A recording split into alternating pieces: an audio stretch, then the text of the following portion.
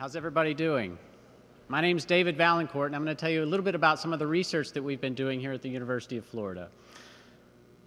So we're here in Gainesville, Florida. Last night I flew in on a flight from the Parkinson's Disease Foundation in New York. I was very privileged to be with Stan Fahn, who's a very famous neurologist. I come here and there's Joe Jankovic, and you have Michael Oken and Nick McFarland, all these other sort of very famous neurologists here. So it's very humbling for me to get to be here with you guys today. So we're here in Gainesville, and the University of Florida is here in Gainesville, and it's known for a lot of things. And one of the things that's really cool about the University of Florida is it's a very good university. It's right now it's about the 14th ranked university in the U.S. and as far as public universities go. And you think about what is famous about the University of Florida. One thing that's famous is Gatorade, right? So everybody sort of recognizes the University of Florida for Gatorade. And there are also a lot of other cool things at the University of Florida that are also recognized at the university. And one of those is MRI. So not many of you might know, but there's what is called the High Field Magnet Lab, which basically is looking at research in tissues and also in vivo animals and also in humans, and developing new ways to look at MRIs in people so that we can sort of improve the way that diagnostics occur and also looking at new interventions. And so about 3.5 to 4 years ago, I was in Chicago, and it's freaking cold in Chicago. I don't know if you know that, but I moved here from Chicago, and we moved for sunshine. And I have 3 daughters, and those are there on the right, and they're very happy now that we live in Florida instead of in Chicago. So I want to answer one question for you. Why study the progression of Parkinson's disease? Why do we care about this? And I want to tell you that this is about the future, I think, of the way that medications will be tested in the future. And so right now, medications are tested on symptoms. They're tested, you give a drug, and about 60 minutes later, and many of you know this, you start feeling a little bit better and you start moving a little bit better, or the tremors get a little bit lower, or you turn the DBS off or you turn it on and you see performance change. But in many ways in the future, for Parkinson's disease, it's going to move to more of a model, I think, which is more similar to the way cancer is treated, to the way multiple sclerosis is treated, or the way cholesterol and heart disease is looked at. It's going to basically be using measurements of biology and testing a drug on that biological measure rather than testing it on symptoms. And you might ask, well, why do you care about this? Well, there's a great episode on 60 Minutes recently, which was looking at glioblastoma, which is a very devastating cancer of the brain. And this particular study, which is being performed at Duke University, is basically injecting the polio vaccine into the brain and injecting it right into the tumor. But the reason I think it's important for you guys, or for our own research, is because what they're looking at, they're not looking at the patient to see how the patient's doing. I mean, they are, but they're also looking at the MRI. And the MRI is telling them if the treatment is working or not. Okay, and that's really cool because that's very different from the way that we are doing it in the area of Parkinson's disease. And so basically they would look, and on the left there you would see the tumor, and then on the right is what is happening to the tumor only weeks after they injected the polio vaccine. And what they noticed in some of the individuals in the study, after a period of long-term treatment with the vaccine, the tumor is basically going away. And it's an amazing particular therapy. Whether it's going to work in a larger scale number of individuals is still a very open question, but it's a very interesting idea. And it basically suggests a way to sort of model looking at Parkinson's disease in the future. And so this is the way that MRIs are currently used in Parkinson's disease. You look at the image and you say, well, you don't have a stroke, you don't have a tumor, you're fine, you must have something else. And so there's nothing on it right now that tells you that you might have Parkinson's disease, or there's nothing on it that tells you that a drug might alter that particular image. So right now the MRI is really teasing out things rather than helping you identify something. And what I want to suggest to you is that might change in the future. Okay, so another example is cholesterol. So most people, a lot of Americans, are on cholesterol-lowering drugs, and the idea is you have a blood test, you check to see if you have a high cholesterol, and if you do, then you basically have a cholesterol-lowering drug. About 3 to 6 months later, you go back to the doctor, and they check your cholesterol, and it's hopefully a little bit better, right? And so that's another way that you measure a biological marker. You test the drug on that biological marker rather than symptoms, because at point 1 and point 2, the patient looks the same in those particular instances. Whether you have high cholesterol or low cholesterol, you look the same. It's just that something in your body is doing a little bit better, and the medication is helping your body and basically preventing the risk of heart disease is basically basically what it's doing. And so the idea is to sort of move to a model like that in the area of Parkinson's disease. And so the area of the brain which is really important in Parkinson's disease is dopamine and the dopaminergic neurons, which are in an area called the substantia nigra. It's deep in the midbrain, deep in the brain, and basically that's an area of the brain that's producing a lot of the dopamine that is utilized, and is actually the lack of dopamine in Parkinson's disease is really what is a problem. And so most of the medications that are being used today are basically trying to sort of ramp up the dopamine that's available within the brain and help you move better. And so what we're trying to do is develop an MRI technique which might be able to visualize this in the human brain. Basically visualize changes in dopaminergic neurons or changes in the structural features around dopaminergic neurons as the progression of Parkinson's disease occurs. So we can track it, visualize it, and test new therapies on it. So John Lennon once told us all to imagine. And so the idea is to imagine what would this look like. Well, one way that it might look is to actually see the changes in the progression of this marker within the substantia nigra. And I'll tell you right now that I think we've developed a technique which actually can do at least partially this, or at least do a pretty good job of visualizing it. And so on the left is the sort of typical caricature of a progression of a person with Parkinson's disease. On the right is actual data. And so the blue that you see there on the two different images is the substantia nigra. And as that blue lights up more, that's basically showing you that what you have is an elevation of water content in that particular part of the brain. And I'm going to submit to you today that elevation of that water content may be indicative of changes going on in dopaminergic neurons within the substantia nigra. And that elevation of water content is actually probably not a good thing, and it may be something that we want to track and potentially try to treat in the future. Okay, so I'm going to try to tell you four things. I'm going to try to tell you first, what is accumulation of water content in the brain, and how are we measuring it? I'm going to try to give you a little sense of that. Second thing I'm going to do is tell you how it's affected in Parkinson's disease. The third thing I'm going to do is tell you how it changes with the progression of Parkinson's disease. And the fourth thing I want to do is share with you a study that we've done previously, which is the longest randomized clinical trial of a particular type of exercise intervention in Parkinson's disease. Okay? So first, what is sort of free water accumulation? What is this water accumulation that is occurring? And essentially what you see here is a bunch of different brain images. The one on the left is the typical type of MRI that is used by most radiologists today. It's called a T1 weighted image, and it basically means that it's weighted for a particular type of contrast. And you can't actually see things very well, and you can't see deep structures all that well in this image. You can see some things, but you can't see other things. And other types of MRIs, what is called diffusion MRI, which you see here in the colored ones, you can start seeing some of the features of the brain that you can't see on the other type of MRI. And basically what that allows you to do is it allows you to sort of look at the diffusion of water molecules within the brain and measure the diffusion of water molecules. And so if you look at the middle slide here, you see a bunch of cells, okay, just a bunch of cells. And water is within those cells and outside of those cells. And the water can diffuse in different ways. And basically, as we think that as Parkinson's disease is getting worse and is progressing, the fluid content outside of those cells we think it might be increasing. And it might be increasing for a number of reasons. And basically what we're trying to do is measure the fluid content or the water content outside of the cells in a deep part of the brain that is really important for Parkinson's disease. Okay, so in the basal ganglia, you have called the substantia nigra, okay? And it has probably a little bit of elevation of free water or water content. And I've told you that, but now I'm going to try to convince you and show you the studies that actually show that, okay? So what we do is we take MRIs. It's a standard MRI. It's the standard 3 Tesla type MRI. It's a little confined. It's not much fun to be in, but it's a typical type of MRI that you would have in an academic hospital. And basically you lie there for about 10 minutes. And in that particular environment, you don't do anything. You're actually sort of looking at the structural features of the brain during that particular instance. And what we're basically doing in that instance is partitioning the amount of variance going on within a particular voxel in the brain and trying to assess how much water content is in there.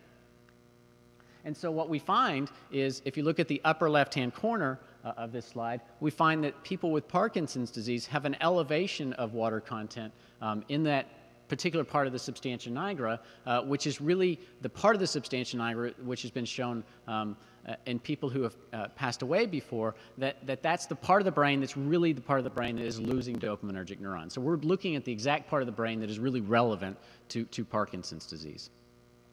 So you might say, okay, that's all well and good, but does it relate to things that we care about, like how we move and how we think?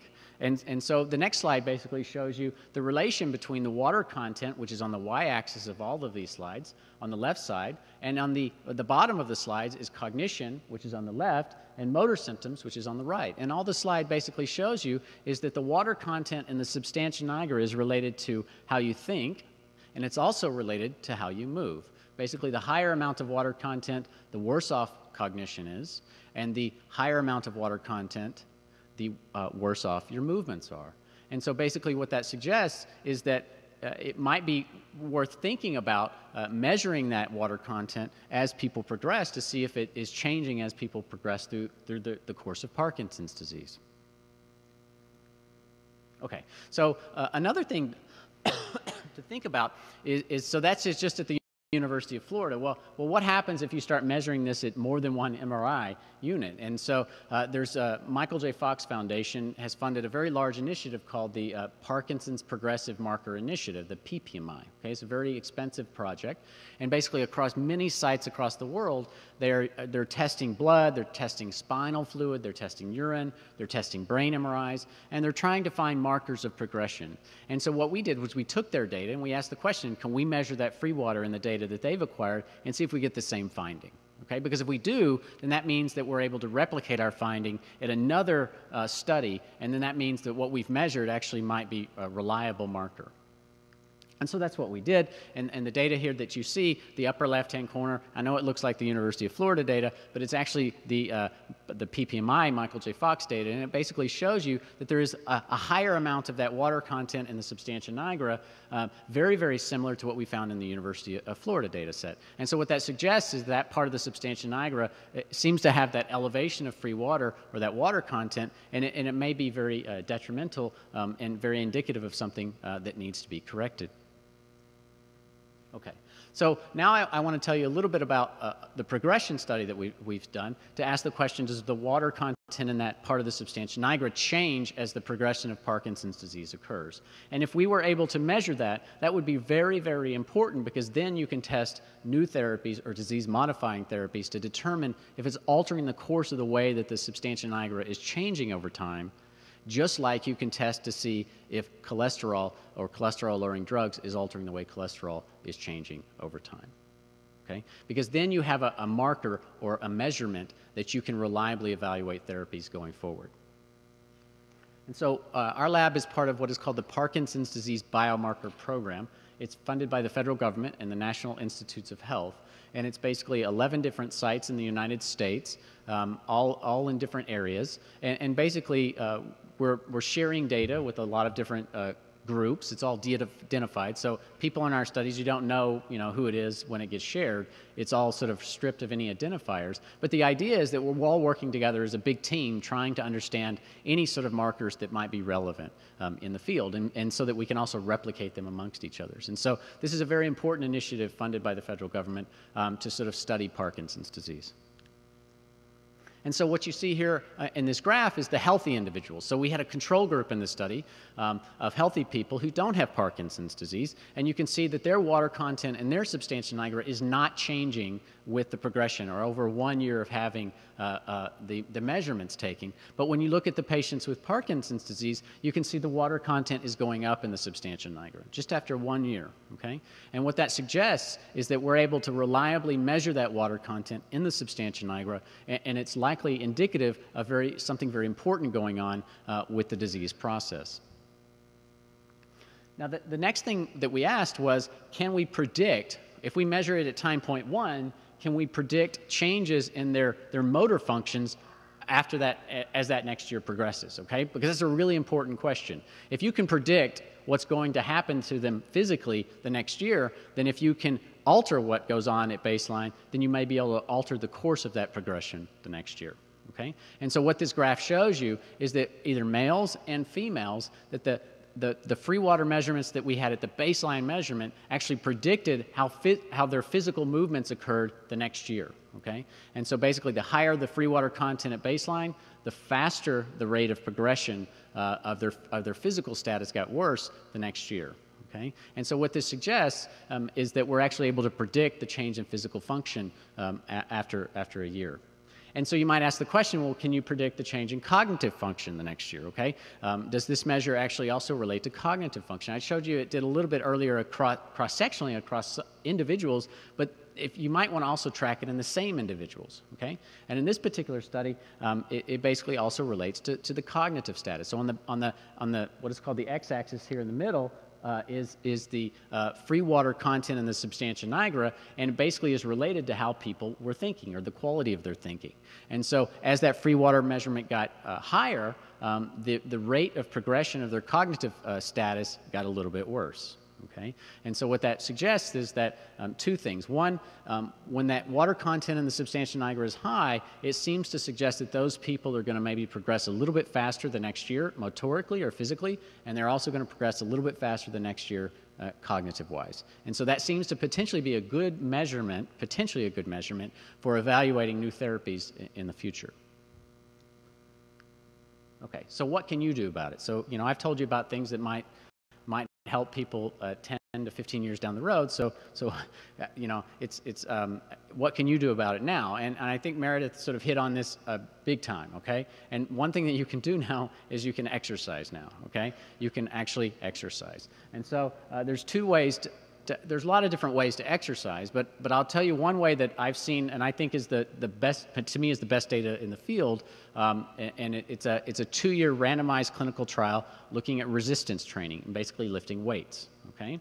And you should do this, you know, if you were ever to do this, you would want to do it with a therapist or with certainly a trained individual to help you sort of work through a program like this. And basically what we did was we took individuals with Parkinson's disease. We had 2 different groups, okay, and we followed them over a 2-year period of time. And basically they did 24 months of exercise. They were put into one group, which was basically a pamphlet, which is actually handed out by the National Parkinson's Foundation. So we use that, what is called Fitness Counts. We use that exercise program.